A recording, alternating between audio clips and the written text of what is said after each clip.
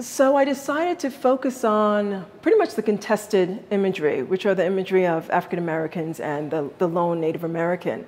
So I thought, let me actually lift those from the mural and actually place them, use them in the vestibule. So at first, I was thinking about the vestibule as, it's such a grand statement to have a vestibule. It's like you're walking into a space that has that you're supposed to realize you're walking to a place that's hallowed halls, sacred. There's a reverence. There's a reason why you have the columns in the front in this vestibule.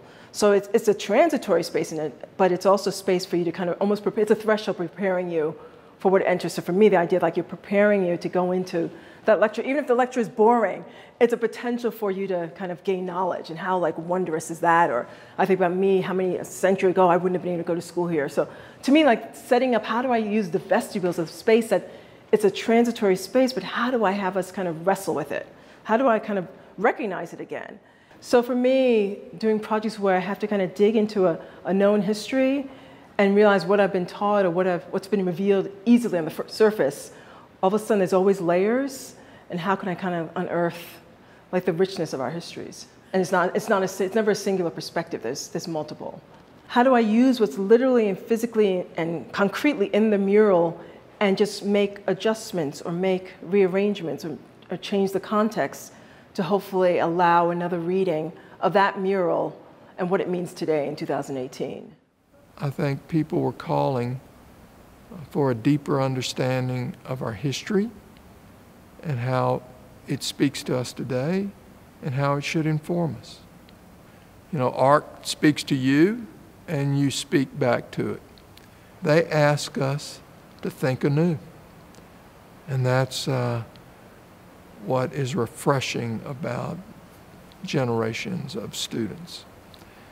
And it reminds us of our responsibility not only to listen, but to respond.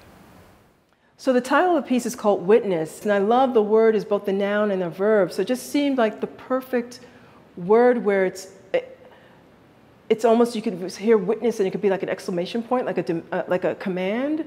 Witness could be like a witness, like this quiet, subtle washing over you. There is not a man beneath the canopy of heaven who does not know that slavery is wrong for him.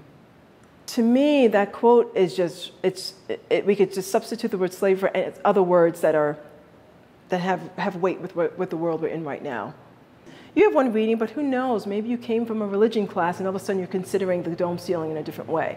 Maybe you came from an economics class, you might be considering the goal.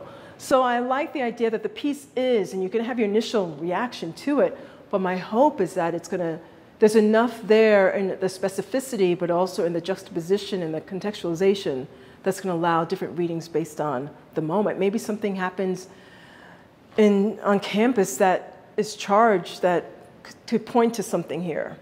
So even though this is a mural from how long ago, I'm hoping seeing this repositioning would allow an individual intimate experience with it, but also what does it say about who I am as a citizen of the world, you know?